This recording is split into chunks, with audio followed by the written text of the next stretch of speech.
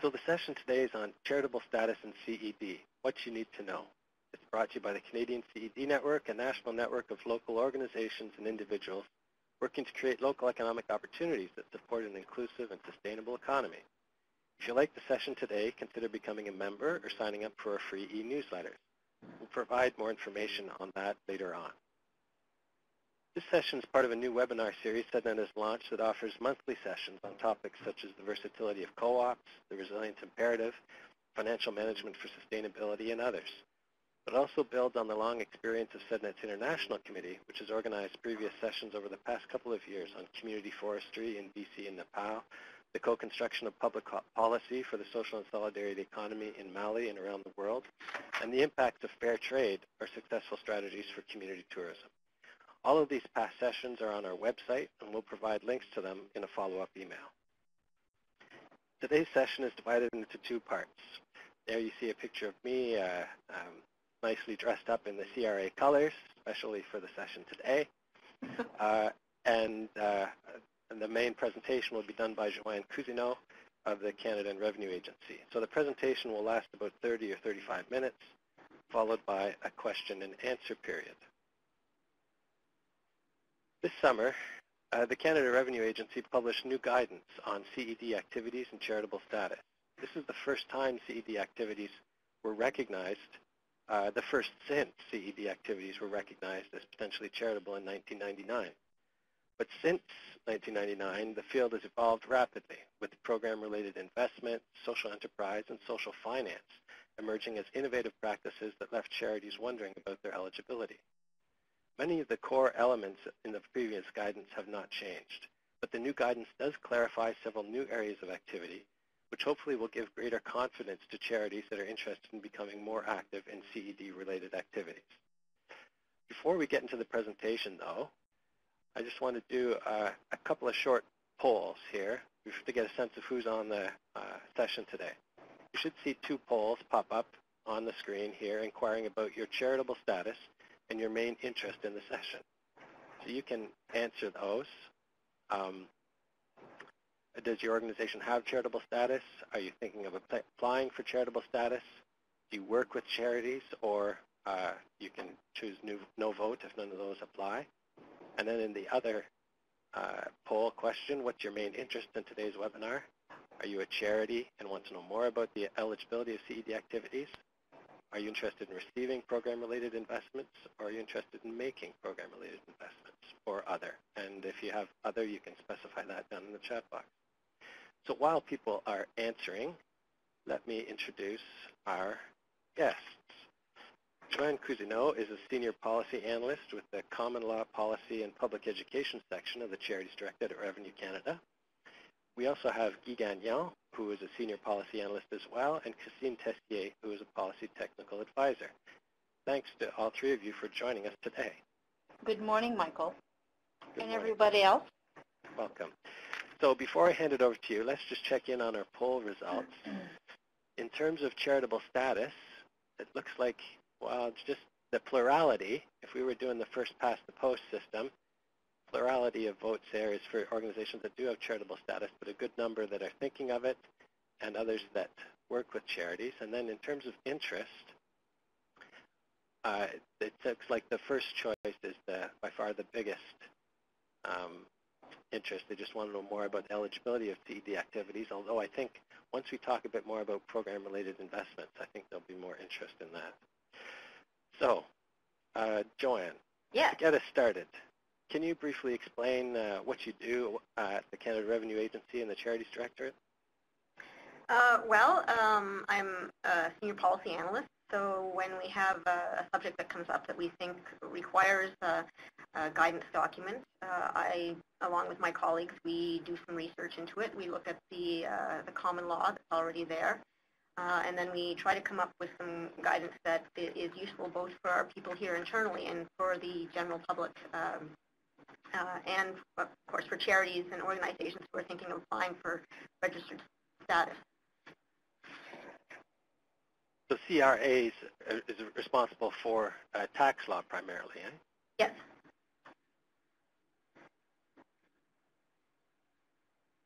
Do you want to? Okay. Yeah. I'm sorry. Jump in. we had a little technical difficulty, and we were blind for a little bit. Now I see that we're where we are on the slide. Okay.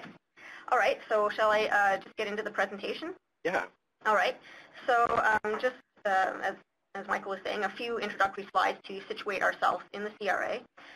As most of you know, the Canada Revenue Agency administers the tax laws for the Government of Canada and for most provinces and territories, as well as various social and economic benefits and incentive programs delivered through the tax system.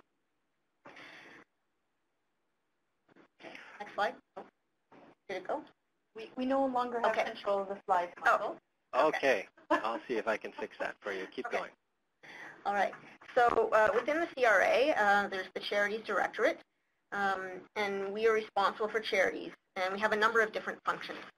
So we register charities, Canadian amateur athletic associations, and other qualified donees. We provide information, guidance, and advice on maintaining registered status. We work to ensure that registered organizations comply with registration requirements through a balanced program of education, service, and responsible enforcement.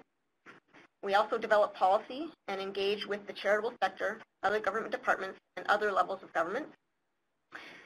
We provide information, communication, and education programs for the charitable sector and for donors.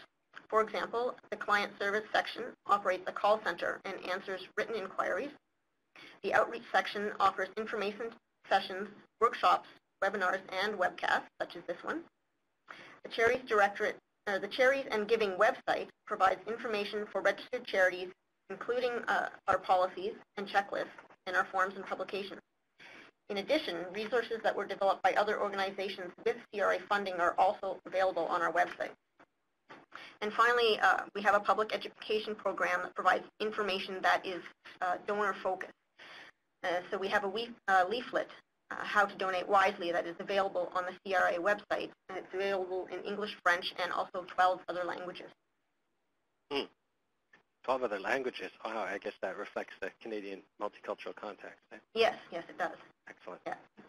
Okay, can you give us an overview then of what you're going to cover in the presentation today? Okay. So today's presentation, we're going to review the major changes that resulted from our work in revising RC 4143, the Community Economic Development guidance that was published in 1999. And we're going to provide an overview of the recently published guidance, CG 014, the Community Economic Development Activities and Charitable Registration, which replaced the old guidance. Okay. And so what prompted CRA to come out with this guidance now?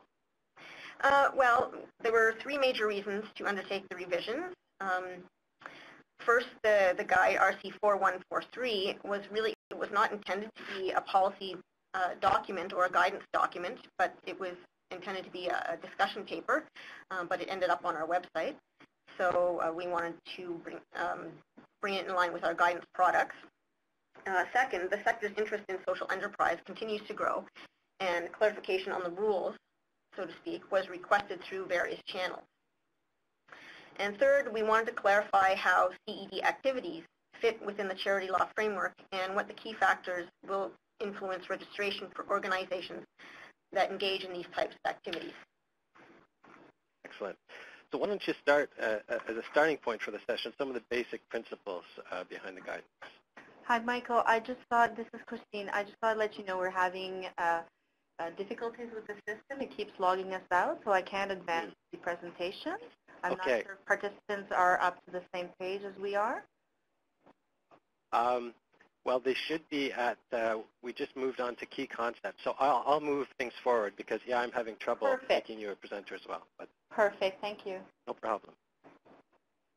So the key concepts behind the guidance that came out this summer? Okay. So first, Canadian law, meaning common law, does not recognize CED as a charitable purpose in and of itself. The second key concept is that even though CED is not recognized as a purpose, CED activities may be charitable when they directly further a recognized charitable purpose. And the third concept that we tried to clarify in the document is the concept of community, specific for this guidance. So for this guidance, community can refer to either a geographic location or a group of eligible beneficiaries that share a common characteristic which results in an economic disadvantage. So we wanted to take it beyond just the geographical location. And so, Michael, I believe people are still being able to view only slide 10, and then we're up to slide,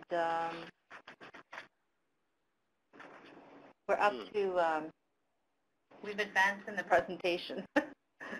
well, I'm seeing up to slide 13. We just covered the key concepts. Perhaps some people could mention in the chat room just to confirm what slide they're seeing currently.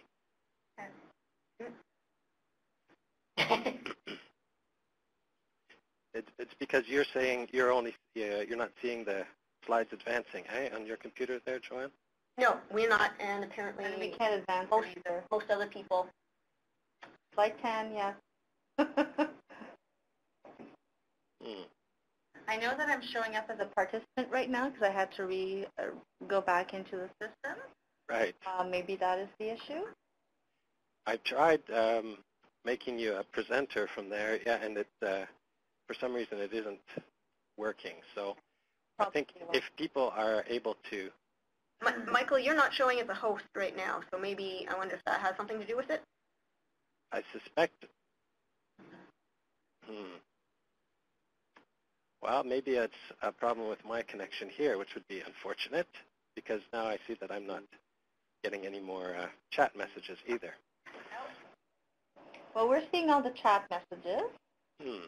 We apologize for what's happening. Obviously, we're having a technical issue.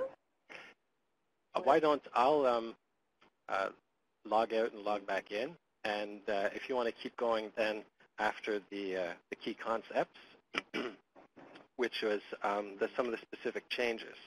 Perfect. And I'll see if we can fix this out. Okay, so you can... Okay. All right. So everyone I think most people can still hear me, and so the slides will be available afterwards, I believe, so people can see them then. So I'll just go on with the slides. So now I'm going to speak about some of the specific changes that we made to the document before getting into actually discussing the various sections of the document. So the next 4 slides, as you'll see when they come back up, we'll highlight some of the specific changes that we made as part of the revisions.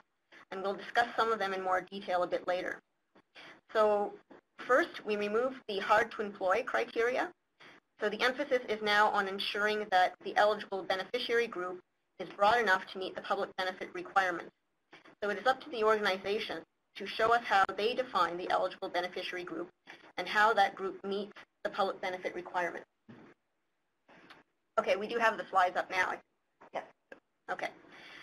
So the next important change is the removal of the restriction on individual development accounts and micro-enterprises to relief of poverty purposes only. So if an organization can demonstrate how IDAs and micro-enterprises further other charitable purposes, the organization may be eligible for registration. Okay, continuing on. The biggest change to the guidance is the expansion of the program-related investment, or the PRI section. The section now provides a more detailed explanation of how and when PRIs are acceptable, as well as some examples. And as part of the expansion of this section, we also lifted the restriction that required PRIs to be made to qualified donees only. And this is significant because charities will now be able to work with any type of organization to further their charitable purposes, including private, for-profit companies, rather than the limited pool of organizations that are qualified donees. And again, we'll talk more about PRIs a bit later. Yeah, that's an important change. Yeah. So continuing on with the changes. So some of the other changes, the removal of the section on relieving poverty through the operation of stores. So this concept is generally covered by the related business policy, so we wanted to take it out here from this one to avoid any duplication or confusion. We also eliminated some of the criteria for social businesses that were irrelevant to furthering the charitable purposes. And we attempted to clarify the 4th category purpose of promoting commerce or industry, as it related to community economic development activities. Great. And there are two final changes? Yeah, and the two final changes. So we changed the term economically challenged community to areas of social and economic deprivation to give some additional recognition to the social issues or concerns that can accompany economic challenges. And we also provided clearer and shorter guidelines on what constitutes a deprived area. All right. So if I understand correctly, the basic purposes that can be furthered by CED activities and recognized as charitable haven't really changed, right, in these new in the new guidance? Generally not. I mean, the purposes are generally the same. We tried to highlight some of the ones that will be more typically furthered by CED activities. So as mentioned earlier, CED is not a purpose in and of itself. However, CED activities may further other charitable purposes, and the three examples are relieving poverty by relieving unemployment of the poor, advancing education by providing employment-related training, and benefiting the community in a way the law regards as charitable. And that one is the fourth category, is a pretty broad category, and as you'll see in the document, we add to that. So although we've outlined a number of specific purposes in the guidance, this does not mean that these are the only purposes that can be furthered by CED activities. However, they are the most likely ones. Okay, let's go through those more carefully. The first is activities that relieve unemployment. Right. Okay. And because there isn't one single charitable purpose related to community economic development, yet many different activities, we group similar activities into 6 categories. And as you mentioned, the first one discussed is activities that relieve unemployment. So as you can see from the guidance, this category has a number of activities, including providing employment-related training, providing career counseling, and providing referral services to appropriate agencies for assistance, among others. And the key point that we wanted to make for this particular group of activities is that the eligible beneficiaries must be individuals who are unemployed or facing a real prospect of imminent unemployment and who are shown to need assistance. This means that the charity must be able to show that the people it is serving do not have the necessary skills or resources to find employment on their own, so that they need some additional assistance from the charity. Okay. The second category then you mentioned is employment-related training? Yes. We have identified 3 different types, what we call employability training, entrepreneurial training, such as how to start a business, and on-the-job training. And the key points we want to emphasize here is that employment-related training must not be limited to a specific employer. And again, exceptions are possible in areas of social and economic deprivation. Otherwise, it is likely that an unacceptable private benefit is being conferred on that employer if they're focusing solely on one employer. And the second key point is that on-the-job training has certain characteristics that, if lacking, will indicate an unrelated business. So these include, for example, that instruction is provided to complement the on-the-job training before or during the on-the-job component, and that the participants are employed for a limited time period. Okay.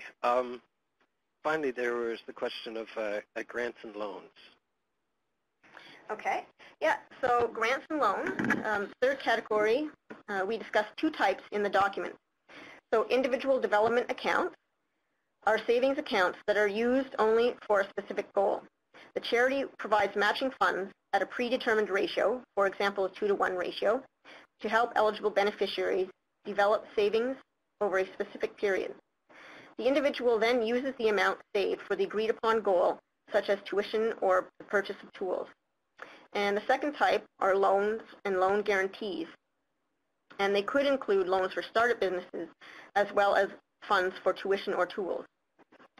And we've outlined the expectations for these types of activities. First, a charity must have a policy or policies that outlines the criteria and parameters for awarding and terminating individual development accounts and loans and loan guarantees. And second, the charity may only grant the amount needed to achieve the charitable purpose.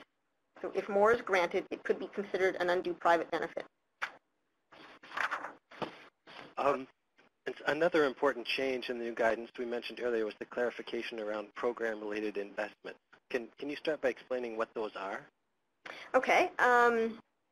So for our purpose, a program-related investment is an activity that directly furthers the investor charity's charitable purpose. And we've identified 4 common types of PRIs, as you can see on the slide: loans, loan guarantees, share purchases, or lease of land and buildings. So from our perspective, a PRI is not an investment in the conventional financial sense. While PRIs may generate a financial return, they are not made for that reason. And a PRI usually involves the return or potential return of capital, such as funds or property, within a set period of time, but this is not a requirement. A PRI may also yield additional revenue for the investor charity, such as interest, but the yield of additional revenue can be at below market rates. So this would typically be an investment made, say, for example, by a foundation in a local CED type project? Yes, it could be. Okay, yeah. That would be one example. So what are the, yes, as you said, PRIs are no longer limited to be made only to qualified donees. And by qualified donees, you mean organizations with charitable status? Not necessarily. There's a list on our website that outlines who is a qualified donee and who isn't. Other qualified donees include registered national service arts organizations, municipalities, various levels of government, some universities outside Canada, and there's others that are listed as well. So it's not just other registered charities or other Canadian registered charities. It's more expansive than that. And so now with this new guidance, you're opening it up a bit further. Can you talk about the new requirements for PRIs according to the new guidance? Yes, sure. So the following are the key points. All PRIs must directly further a charity's stated charitable purposes. And this is standard for all activities. However, we wanted to highlight the difference between PRIs and regular investments. So if a charity provides startup loans to businesses, they must show how they are furthering their charitable purpose. Startup loans to promote business development, entrepreneurship, or market development are generally not charitable. So the charity has to show how a PRI furthers a charitable purpose. Second, if the PRI is made to a qualified donee, so any of the an organization that falls within that list, there are no other requirements. However, if the PRI is made to a non-qualified donee, the investor charity must prove that the arrangement meets its own activities requirements of the Income Tax Act. So this means that the investor charity must maintain direction and control over the program, and it must be able to show that any private benefit is incidental. So on the next slide, continuing the requirements, the investor charity must ensure that it has appropriate exit mechanisms in place to allow it to either withdraw from the PRI or convert the PRI to a regular investment if the PRI no longer furthers its charitable purposes. For example, a charity may be running a training business that becomes successful and financially viable in its own right. So the investor charity could then restructure the business so that it meets the related business requirements or create an independent business as would be appropriate.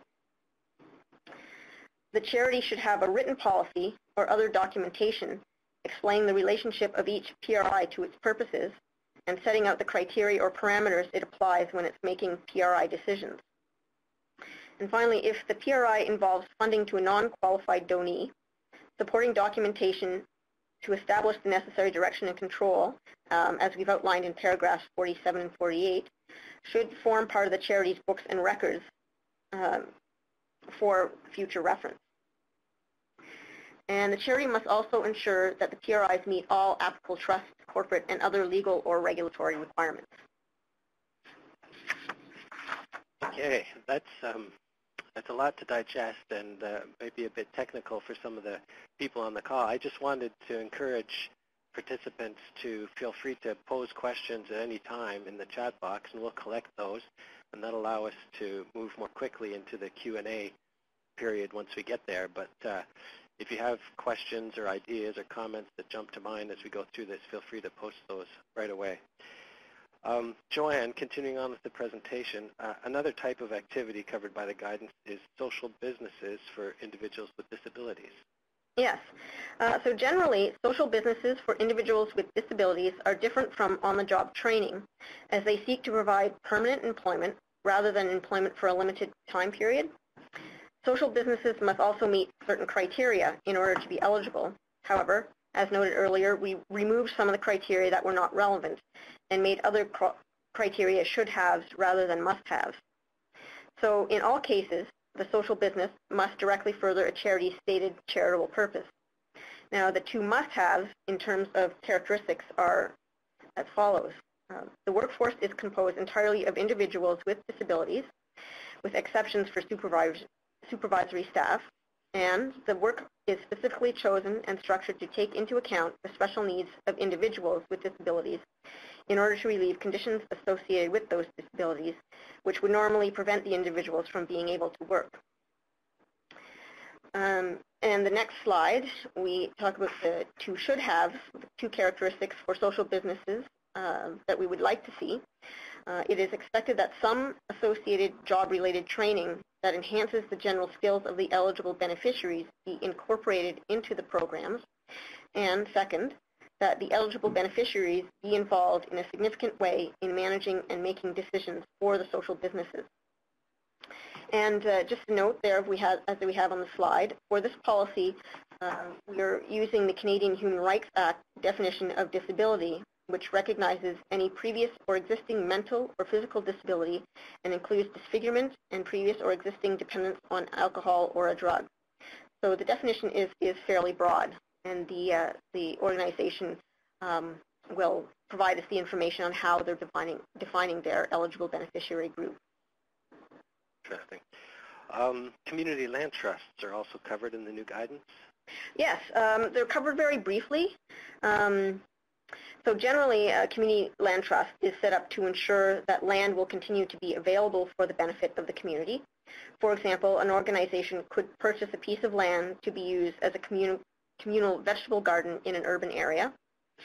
Generally, community land trusts operate by developing properties and leasing them to eligible beneficiaries. For example, an organization could create a community land trust by leasing a building to provide housing for individuals who are poor or who have a disability. And as with other activities, a community land trust must directly further a charity's stated charitable purpose and not simply be a traditional investment. And other than that, there were really no significant changes to this section. Okay. The guidance also provided clarification around activities that promote commerce or industry. Yes, promoting a particular industry or trade will only be charitable if doing so results in a charitable benefit being provided to the public or a sufficient segment of the public. So examples of types of purposes that could enhance an industry as a whole and potentially deliver a charitable public benefit include those that promote a greater efficiencies within an industry if those efficiencies benefit the general public. Another potential example is promote or facilitate the achievement or preservation and maintenance of high standards of practice within an industry if doing so benefits the general public. And what we're asking for is objective evidence to determine whether a benefit to the public will result from promoting an industry. And the non-expert opinions of the founders, directors, trustees, members, or supporters of the organization will be taken into consideration, but we will need some additional information. It's not sufficient in terms of objective evidence, is what you're saying? Yeah. Yeah. Okay. So finally, the new guidance uses a different term, areas of social and economic deprivation, which is a change from economically challenged community in the previous guidance. Yes, and again, I think I mentioned before that we wanted to also have some recognition for the social impact and the social concerns that can sometimes arise in economically challenged communities. So we wanted to have that recognized in the title. So generally, deprived areas have one or more of the following characteristics at 1.5 times the national average. So unemployment for 2 or more consecutive years, crime, including family violence, health problems, including mental health issues, drug and alcohol addiction, and suicide, and children and youth at risk, so children who are taken into care or dropping out of school. Now, in these areas, special considerations relating to the assessment of private benefit are generally allowed. For example, a charity that wishes to provide health care services in a remote area and needs to recruit healthcare professionals from other areas could offer such things as higher pay or reduced clinic overhead to attract healthcare providers, provided the incentives are not unreasonable. Okay, so in closing then, you wanted to provide some clarification regarding the terms and definitions used. There was a link to a two-page list of terms and definitions that was included in the email reminder that was sent to people just this morning, I believe, and is also available on the website. Okay, yeah, I think those definitions were there to help people understand some of the terminology that we're going to be talking about, that we talked about here. The definitions, terms and definitions that we put in the guidance, Appendix A was a last-minute addition because there are many terms related to CED and multiple definitions for each one. So we were initially reluctant to add any to the document itself. However, it was decided that some terms would be helpful to situate the reader and provide some context. So we hopefully made it clear that the definitions were for reference only and would not be used as a determining factor in any registration or auditing processes. So if you see from the guidance, we provided definitions for the following terms for community economic development, social enterprise, social finance, and community capacity building. And again, they were not our definitions, but we took some from what we thought were reliable sources and added them to the document in an appendix for reference purposes. Excellent. Okay, well, congratulations, Joanne, on getting through a lot of material in 30 minutes. That was a very good overview presentation, and I'm sure people will have questions. There's 3 that have already come up there in the chat room. We have some time for questions and answers now, about 20 or 25 minutes. But here on the slide you see is the contact information for CRA for people who have general inquiries after the session. Then, so now we'll move into the question and answer period and invite participants to type questions into the chat box. The questions, I'm sure, will be pretty wide-ranging because the guidance is very comprehensive. And what I will do now is unsync the presentation so that participants, people on the call, you should be able to scroll through the presentation yourself back and forth to revisit particular slides that you want to see again, some of the details. And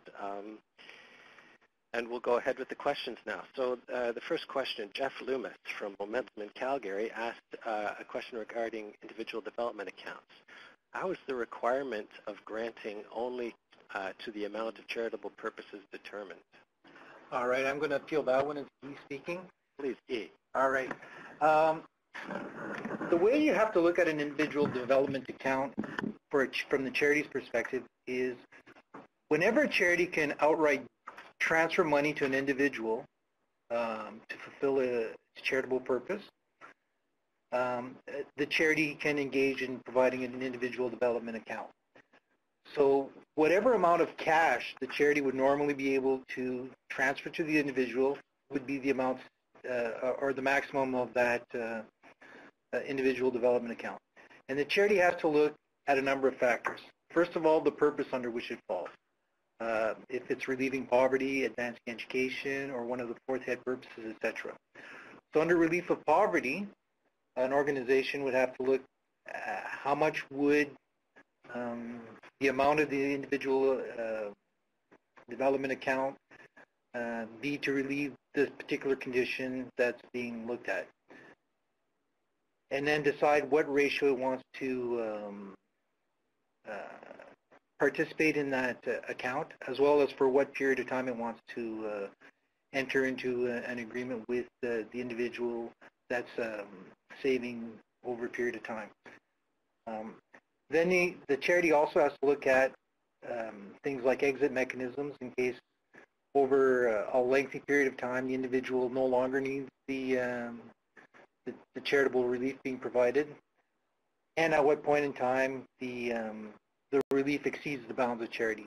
So the charity should have selection criteria for both its beneficiaries and identify the needs that are being relieved and the point at which relief exceeds the bounds of charity. So there's a bunch of factors to look at, and what's reasonable for the individual charity and the individuals that they're assisting are all going to be looked at. So there's no one answer that fits all situations, but it all has to do with the situation of the charity and the individuals being assisted. Is there more specific guidance, or would it? I know some of these questions are going to get into specifics, and they aren't things we'll be able to answer on the call here today, but I'm just wondering if people want to move forward, should they be consulting with lawyers or following up the CRA directly in terms of getting more specific answers? Because as you say, there's a lot of variables. There's a lot of variables, but often charities already have a lot of this information in their mission statements. When they've applied for charitable status, they've had to explain their programs to us. For instance, if they're assisting poor children by buying computers or things of that nature, they've already shown to us the criteria they're going to use for selecting their beneficiaries. They've already got programs in place where they refer to, let's say, government agencies for what the poverty cutoffs are under poverty, or if they're assisting with tuition, what the tuition is in a certain area or for different schools. Under advancement of education, of course, the criteria are different, because if you're helping to advance education, the criteria are based on academic performance and achievement. They're no longer based on relieving poverty. So organizations with all of these questions, when it comes to specific questions, they can always contact the Charities Directorate to make sure that they're complying with the Income Tax Act and to get our advice on things. And that's what we're here for, and we're happy to help in any way we can. Excellent. Okay, let's move on to the next question from Alan Day in Ontario. This sounds like it should be a simple question, and I think, I'm not sure, Joanne, if you mentioned this, but the change in term for social and economic deprivation, does that refer specifically to geographic areas? It can, but it's not necessarily limited to geographic areas. Again, it relates back to the concept of community. So what we would like is the organization can define the community or the area that they're serving, and it can be both geographic or taking into account a specific group of eligible beneficiaries, or it can be one or the other. So that was, I think, one of the changes that we made. We're not looking necessarily now at very specific boundaries of only only a very area that you can define geographically, like a city or a town. So it could be even within, for example, Toronto. It could be a smaller area within Toronto where there's a group of eligible beneficiaries that would need some extra assistance. So okay, and is there any constraints with respect to the scale, like a minimum size of either geographic or community of interest or identity or need, and is in terms of the biggest possible or the smallest that you can't go beyond? Or? It really depends on the purpose. Okay. And it all has to do with the public benefit test and what's defined as sufficient segment of the population. Under advanced or under relief of poverty, that can be a fairly small segment of the population. So as in maximum, no. Usually, the broader your program is, the better for your purpose. However, when you're trying to define an area of social economic deprivation, as we've seen with the statistics for community, if you go too large, you might not be able to define your community as in special need. So as long as you can define that your community is in special need of or meets the definition for community economic deprivation, that's what you're looking for. Okay. We have one more question from Russ in Winnipeg here, and then if others have questions you want to pose, feel free to post them in the chat box and we'll get to them. But from Russ Rothney in Winnipeg, do you have examples of charitable organizations or foundations that are providing financial assistance to non-qualified donees in the context of the CED program guidelines? Okay. The questions, I'll answer it in two parts. Because of the confidentiality provisions of the Income Tax Act, we can't necessarily name foundations or charities that would be providing such assistance. And on the second part, it's not that charities are providing financial assistance to non-qualified donees, but they're working through non-qualified donees to carry out their own programs. So the program-related investment ends up being the program of the charity. And there are many charities that are engaged in working with non-qualified donees to carry out their own programs. And we do have some examples in the generic examples in the policy itself that try to illustrate some possibilities there. I mean, it would have been nice if we could have put several more pages of examples. However, we did want to try and keep the policy at a manageable length. So, but we do have a few examples in there. And perhaps you can correct me though, but when we're talking about PRIs, is that similar to what's also referred to as mission-based investing by charities, for example, or foundations? Because I'm just thinking one example of in the task force on social finance report that came out 2 years ago, one of their calls was to encourage foundations to become more involved in impact investing and mission-based investing, and the report that they put out a year later, I think, identified a number of foundations that have become more active in that field. But I think those might be more specifically to qualified donees rather than non-qualified donees, given that this guidance just came out this summer, opening up the possibility for investment to non-qualified donees. There's still a lot of confusion in that area, but usually when we're speaking about mission-based investing, it's investing at fair market rates where you don't have to have, they're the regular investments of a charity in market type investments, so they don't have to be with qualified donees or non-qualified donees. The charity is just expecting a fair market rate of return. However, the businesses or the individuals that they're investing in at fair market rates of return have similar missions or values to the charity itself. Now, that can be imported, or the philosophy can be imported to program-related investments, and they should, because the program-related investments should be directly furthering the programs of the charity itself. So there's a bit of a interlap there, but mission-based investments has a different connotation. Thanks, Keith. Paul's question: for CED initiatives or activities that promote commerce or industry, what's the difference between focusing on advancing the interests of community members and advancing the interests of an industry as a whole? For example, providing sanitary facilities in a remote area benefits the public and enhances the agriculture industry, but it will also necessarily help individual farmers.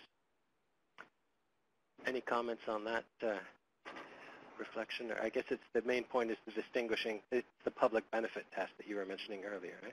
That's correct. As long as ultimately the main beneficiary are the public, we know that incidentally or along the way there's going to be some private benefit that accrues to individual farmers in this example or businesses. But it's the ultimate objective that we're looking at. If the benefit is for the public and not incidentally to the, if ultimately the net benefit is for the public, it should pass the test. If any of these questions or the responses don't necessarily answer the questions, feel free to post clarifying or follow-up questions in the chat box, and we'll get back to them. Lori Stewart had a question. They've applied for charitable status with purposes that are related to community education, but not necessarily linked to employment. CRA suggested changing the purposes to fit with the CED guidelines. They don't see themselves fitting CED the way it's been defined by these purposes. Are there other ways to qualify as a charity that aren't related to CED? Well, it really depends what type of education, community education the organization is doing. We're going to have some new guidance products that are going to come out in the near term on promotion of health and protection of the environment and other topics where we speak about dissemination of information and community education. Now, these are activities. They're not purposes in and of themselves. And if we go back to a decision called Vancouver Society of Immigrant and Visible Minority Women, when we look at an activity, we have to look at the purpose the activity aims to achieve. And as long as it can be shown that the community education is likely to achieve a charitable purpose, the community education can be viewed as a charitable activity. And without knowing exactly what community education the organization is trying to attempt, it's hard to decipher if it's going to be considered a charitable activity or not, but there are possibilities. Okay. Teresa has a question here that I think has been on the mind of a lot of our members who are active in social enterprise activities, is that whether or not CED charities now have greater leeway to, whether this guidance provides greater leeway in terms of working with social enterprise or starting up a social enterprise. Does this guidance provide any more specifics around the rules related to social enterprise and charitable status? Well, I'm not sure if we had any rules really around social enterprise before. What it does do is, I mean, the restriction in terms of PRIs that we used to have, where you can only use qualified donees, that has been lifted. So there's certainly a lot more flexibility now for charities who engage in community economic development and or social enterprise type activities. Again, we still expect all of these activities to further the charitable purposes, and that there's no undue private benefit, or the private benefit remains incidental. So the new guidance does open up additional possibilities in the way that charities can further their charitable purposes. But I'm not sure really for organizations that are not charities, I'm not sure if it has any impact whatsoever unless they are going to work with a charitable organization. Right. Yeah, I know in one of the commentaries we have in the resource section of the page on our website for this webinar is a commentary that was prepared by David LePage with another lawyer in Vancouver. The conclusion from their analysis of the guidance and the rules, or the guidance these days around this issue, is that it was what you said, I think, was that Joanne? Yes. Sorry, Joanne, is that as long as the social enterprise furthers the objects of the charity and the charitable purposes, then it should be fine, and if it doesn't, then you need to spin it off or separate it out. It shouldn't be part of the charitable, it's not part of the charitable activities, it shouldn't be part of the charities organization activities. Yes. Very good. So we have just a few minutes left for a final couple of questions. I see Teresa and Jeff are typing, but we don't see any other questions at this point.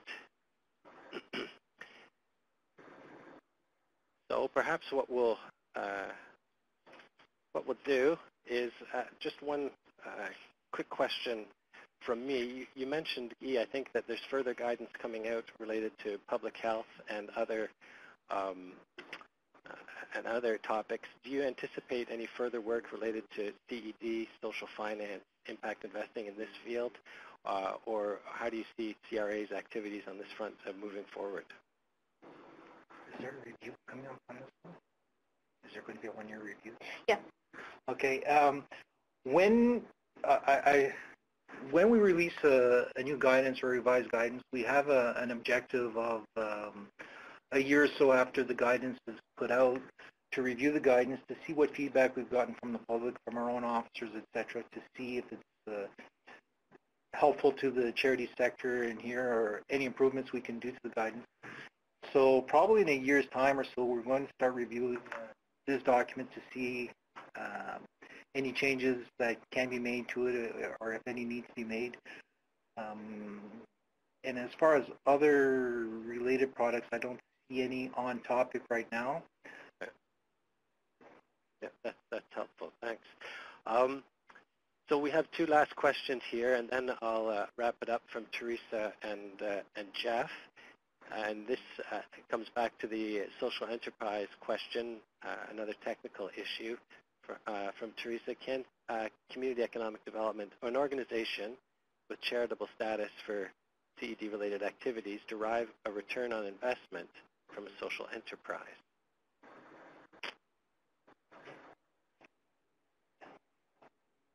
Hold on. Could a charity on education? I think, are you reading Teresa's question there? That's your second question? Yes, the one that's is close to the end there. Can a CED initiative derive a return on investment from a social enterprise? Yes, it can. Okay. As long as the social enterprise is the main charitable activity of an organization. Right. For example, let's say the social enterprise is a restaurant business, and they're charging for meals or whatever at the business. You can have a certain return on your investment in that instance. Excellent. And the final question from Jeff, related to education. Could a charity with education in its charitable objects offer employment training focused on advancing education rather than relieving unemployment? Yes, as long as there's a tie-in between the program and the education. For instance, co-op placements for students, etc. Excellent. You're just rattling off the answers there, so that's very helpful. Yes, very good. Okay, well, with that, we're just about out of time now, so I will resync the presentation, get everyone back towards the question and discussion page, and we've covered a lot of ground on the presentation. Everyone who is registered for the webinar should have just received an email with a link to a 1-minute evaluation survey. If you don't mind, just to open that up and take a second to fill it out right now. Your feedback is very important to us. And one question in that survey is whether you'd be interested in a follow-up webinar with legal expertise, or just a Q&A session to go a bit more into detail on some of the specific issues or questions that you might have. So if there's enough demand, if people feel that it would be useful to have a follow-up session, we'll organize that, but we'll need to see that interest in the survey. So please take a minute to fill that out. It's also, your feedback is also important because there will be more webinars like this one starting in the new year. So if you have suggestions for other topics, feel free to share them with us, and watch for information about upcoming sessions. Our winter and spring schedule will be launched shortly, and we'll send you a follow-up email when the topics and dates are set. So a very big thank you to Joanne, Guy, Christine, and the team at Canada Revenue Agency for taking us through the complex world of charitable status and the new guidance. There on the slide you see links for more information, including all of the definitions, the full guidance, and other resources that were on the webinar page of our website, and a link to subscribe to CEDNet's newsletters for more information on this and other topics. And thank you to all the participants for joining us for the session. looks like we're wrapping things up in the chat room there. So the formal portion of the webinar will end here. I'll leave the chat room open for a bit if people want to share final comments or ideas. But thank you to everyone for joining us, and have a terrific day. Thank you, Michael, Thank you, for Michael. inviting us. Thank you. Thanks.